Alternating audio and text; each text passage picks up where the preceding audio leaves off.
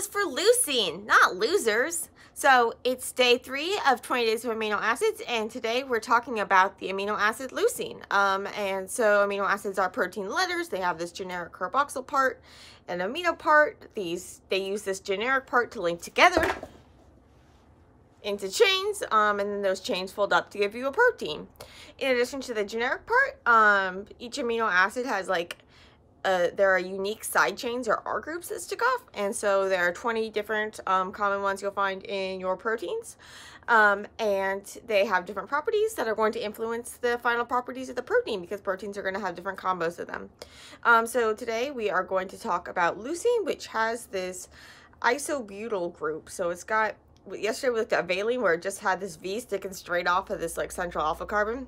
Here with leucine, we have another carbon in between. This is going to do a couple things, as we'll see. It's going to push the bulk away from the center and make it a little more flexible.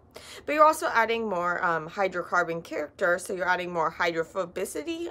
So it's going to be avoided by the water even more than what we saw with valine.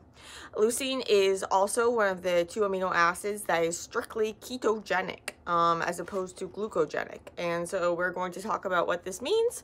And don't worry, I'm not trying to sell you a fad diet or anything. As we'll see, all these molecules can be totally interconverted between each other usually. And it's just how the different pathways are used, and where the net energy production is going, and where the carbon skeleton is going and stuff. So it can get kind of confusing with the terminology. It kind of depends on the perspective you're looking at. But we call leucine ketogenic, which means that it can be, it's breakdown products can be used to generate these things called ketone bodies, which are an alternative source of fuel, or they can be used for lipidogenesis. So the breakdown products can be used for lipidogenesis, so making lipids, so fats and that sort of thing. But that doesn't mean that amino acids that are glucogenic, so the ones that can be used directly to make sugar, those can also be the sugar can be used to make fat, and there's all this stuff. So it's all this interconversion. So don't think that if you just eat ketogenic amino acids that you are going to make a bunch of fat, and if you only eat non-ketogenic amino acids, you're just going to make a lot of glucose. That's not really how it works. So ketone bodies are also the breakdown products of lipids. So you typically hear about ketone bodies in the context of lipids, and so you might think if something is ketogenic, that means it's going to make me burn fat. So that is not what we're talking about here. Let's look at what these differences are. So day 4, 20 days of amino acids, and we're at leucine. And so you can say that we've been gradually getting a little bigger, but we're still staying in this aliphatic class where we have just a hydrocarbon backbone. So yesterday we looked at valine, and it had this isopropyl group. So propyl is referring to that there's 3 carbons. This is an isobutyl group, so it has 4 carbons, and the iso is just because it has this carbon branched here. But don't confuse leucine with isoleucine, which we will look at tomorrow.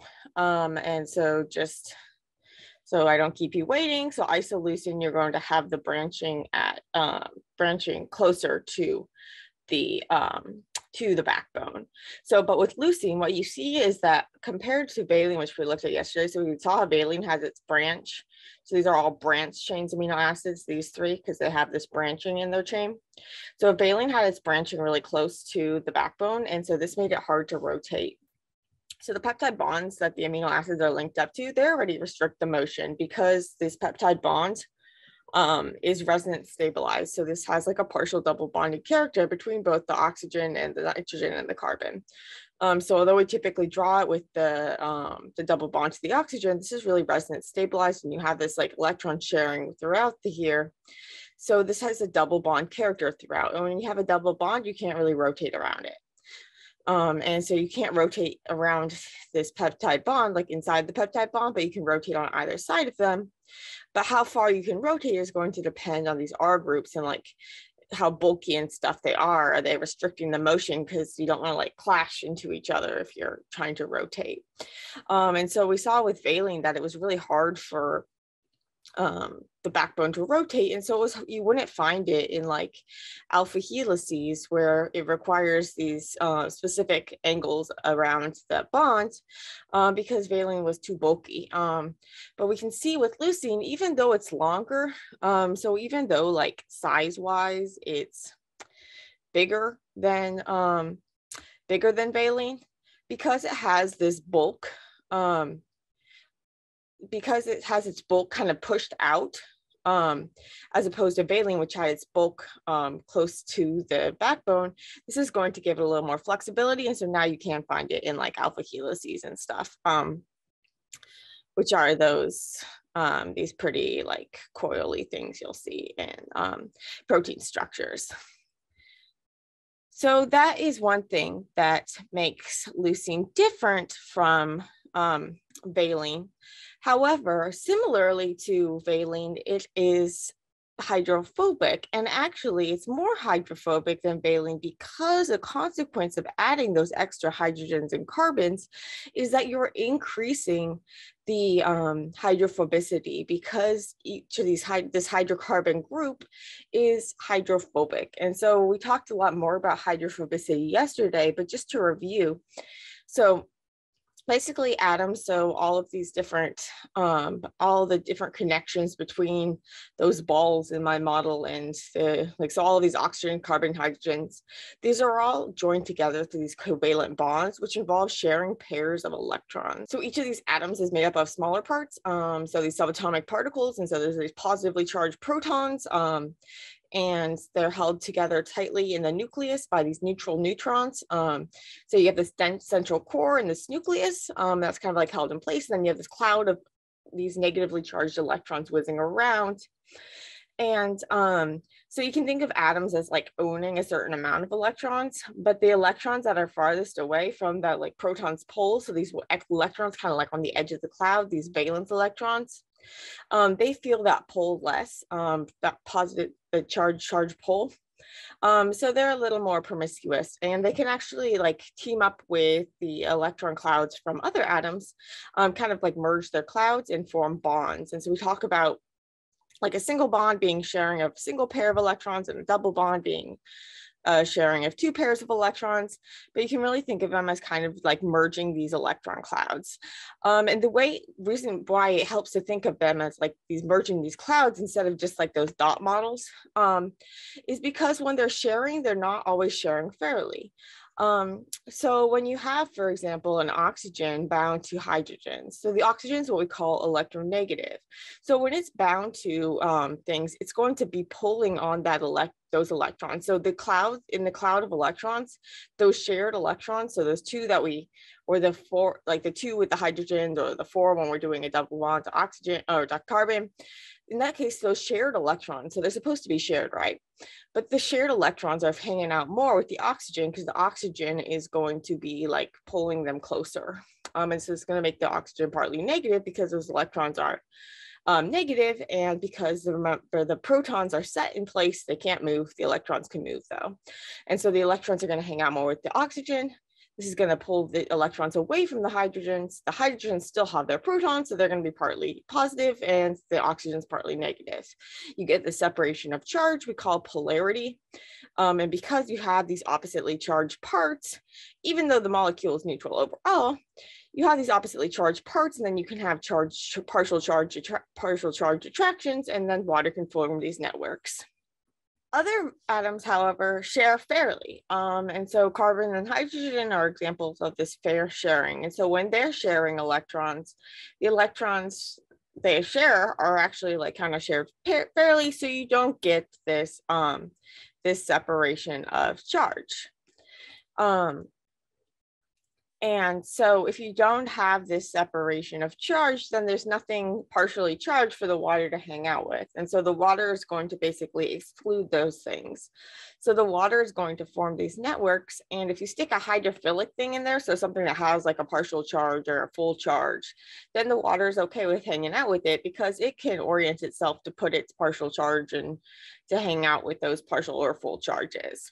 But if you stick in something hydrophobic, so something that doesn't have, something non-polar, something that doesn't have any like partial or even full or even partial charges, Then these molecules, these hydrophobic things, the water's not going to want to hang out with them. So the water is going to exclude them, kind of like cinch around them. So the water's trying to form these water-water networks. This is going to force the hydrophobic things to gather together.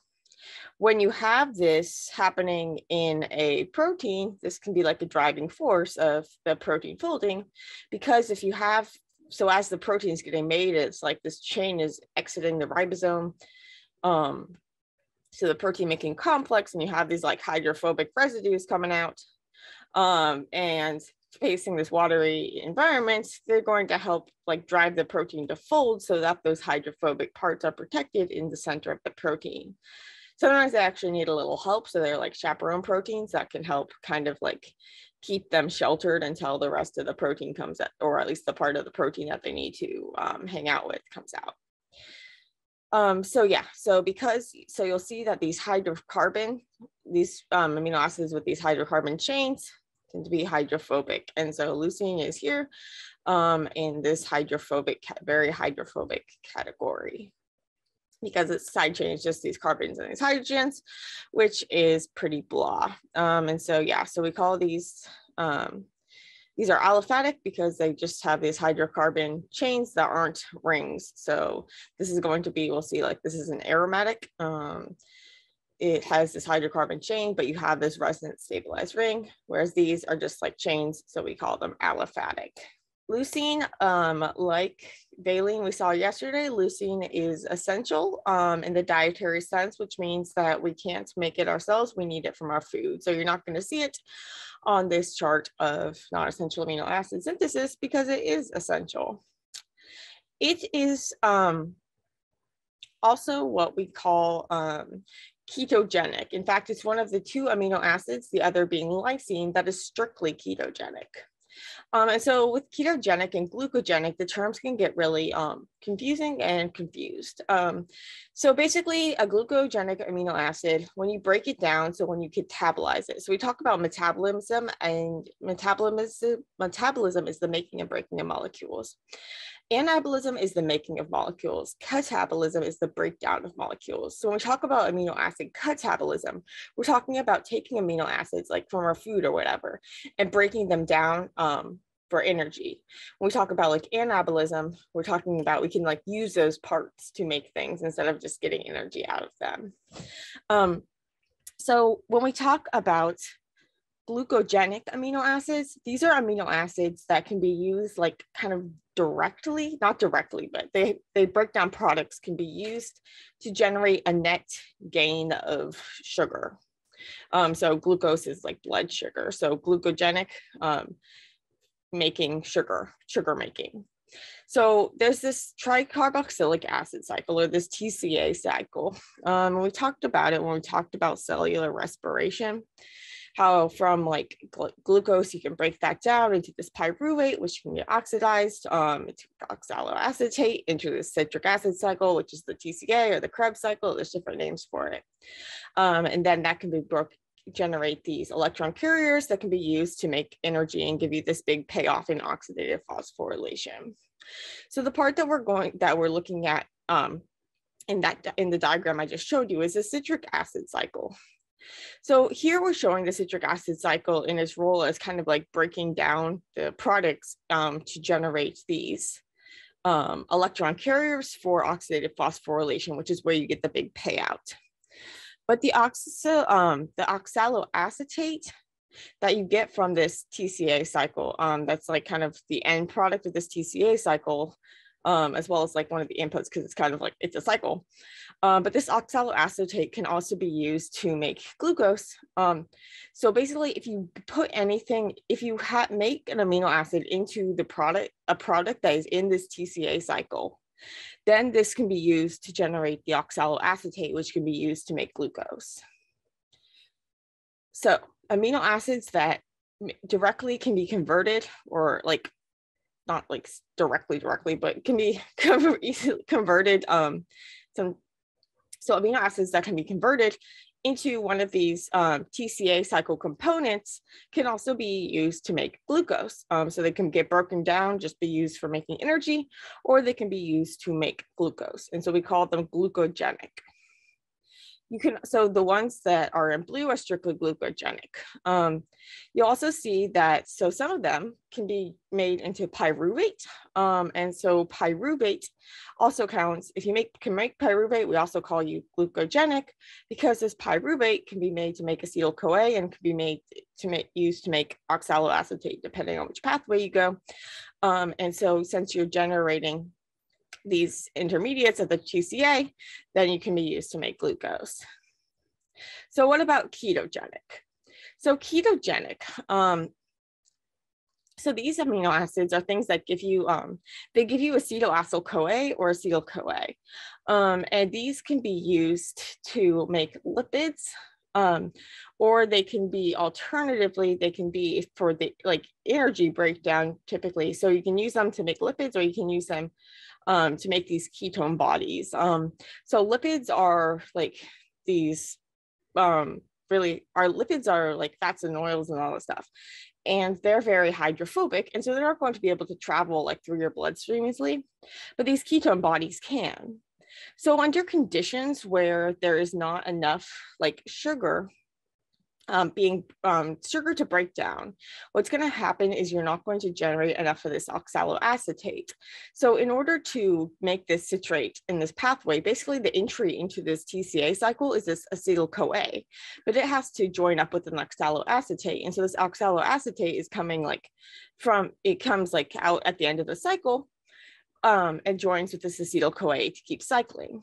But if you're taking this oxaloacetate out of the pathway, so we're showing you this is a cycling, but we also said that oxaloacetate could be taken out of the pathway to make glucose and stuff. And so if you don't have enough sugar, if you're using these intermediates, you're not going to have enough to fuel this pathway.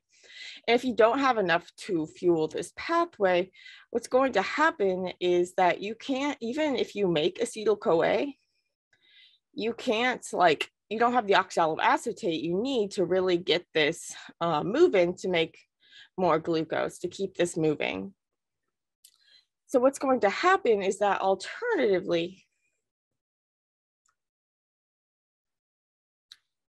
so if you don't have enough oxaloacetate, what can happen is that the cycle can't keep going. And if the cycle can't get going, not only can you not make glucose, but you can't get that big energy payout. So if you need energy, but you don't have enough sugar, what you can do is these ketogenic amino acids, they can take this acetyl-CoA and they can actually convert it into these ketone bodies. So basically with acetoacetate, you're joining together two of these acetyl-CoAs, losing that CoA part. Beta-hydroxybutyrate, this is where this gets reduced. So you can see that you went here from a double bond to an O to a single bond to an oxygen. And then with acetone, this is like a spontaneous breakdown product of these. So these ketone bodies, they have these oxygen, this ketone is like a carbon next to two with double bonding to an oxygen, so carbon with carbons on either side. Because you have this oxygen group, you're introducing this polar quality into this molecule. And so now it can travel through the bloodstream to other tissues. And then those tissues can use them, convert them back into like acetyl-CoA, and then that can enter this cycle to be used. So if those other tissues have enough oxaloacetate, then they can use these ketone bodies to generate energy. And this allows you to make energy from these ketone bodies. And these ketone bodies, I should say, so we typically think of them as being made from lipids, but they can also be made from amino acids. But so when your body is like burning fat and stuff, they can generate these ketone bodies that can then travel to the tissues that need them and be used to generate energy. So what can happen is that if you might have heard of like ketosis, so this can happen in people with like diabetes or like ketoacidosis. So this can happen in people with like diabetes. So in diabetes, they have problems either making or like they're responding to insulin, which is a molecule that tells your cells to like take in glucose and among other things. And so if you don't have insulin working properly, kind of like insulin's like opposite, kind of like glucagon. This is other hormone. So it's going to tell your body like, hey, we don't have enough sugar, so let's start breaking down this lipid. And so if they start breaking down this lipid, then what can happen is you can get a lot of ketone bodies produced. And you'll see that these ketone bodies have this carboxylic acid group. And so this can actually acidify the blood, and so cause like a low pH. And so that's why we call it ketoacidosis. This acetone products can also to give you like this like fruity smell. And so that's why sometimes like ketosis can be like suspected or diagnosed based on like doctors will say, oh, there was a fruity smell to the breath or whatever. So that's where the whole ketosis thing comes in. So that is why we call some of these amino acids ketogenic. And so some of them, the ones in purple, are both ketogenic and glucogenic, because they can be made into to products of this like TCA cycle and the beta-hydroxybutyrate, or they can be made into acetyl-coA or acetyl-coA. And so those would be both. So when we talk about leucine, leucine is only ketogenic. So you might be wondering, okay, so I see leucine being made into this acetyl-CoA, and you said acetyl-CoA goes into this pathway, and this pathway gives you oxaloacetate, which can be made from glucose, right? So the thing is, when you put in this acetyl-CoA, you have to join it up with an oxaloacetate in order to like form the citrate to make the cycle work. So even though if you're making this acetyl-CoA, you still need an oxaloacetate. And so you can use acetyl-CoA to make oxaloacetate, but then you're using the oxaloacetate you just made to basically make the acetate you just made. So basically, you're not getting a net gain of glucose, so we don't call it glucogenic. So in order to call something glucogenic, it has to make like a product that's like already in the cycle. And so pyruvate will count though, because it can make these acetyl-CoA and oxaloacetate. But if you only make like acetyl-CoA, or then you can't get like a net gain from this pathway. You can't get like a net gain of oxaloacetate from this pathway. It's the oxaloacetate that then can go it off and make the glucose making. So leucine is considered ketogenic only. So how exactly does this get broken down? So like the other branched chain amino acids, it goes through this like branched chain amino acid transferase, where it has its amino group removed, and then this branched chain alpha ketoacid dehydrogenase complex. And so with leucine, what you're going to end up with is isovalyl-CoA, acetyl-CoA, and acetoacetate. And so remember, acetoacetate is one of these ketone bodies. Acetyl-CoA, we saw it here. And so that's why these can then be used as ketogenic. So overall, it looks something like this. So you take this leucine, you take this amino group. So this is the first step of like any breaking down any amino acid. You just need to get rid of that amino group, and you want to do it safely without generating like ammonia and stuff throughout your body. So this amino group gets transferred to alpha ketoglutarate, also called 2-oxyglutarate. And so this is done with this BCAT we talked about, and that gives you glutamate and this branched chain alpha keto acid. So ketone, remember, a carbon with double bonds with oxygen next to 2 other carbons. And so this is going to be this alpha keto isocaproic acid in this case. And then that can then be broken down further to give you isovalyl-CoA. Then that can be broken down further, acetoacetyl-CoA, acetyl-CoA, and then ketone bodies or lipids.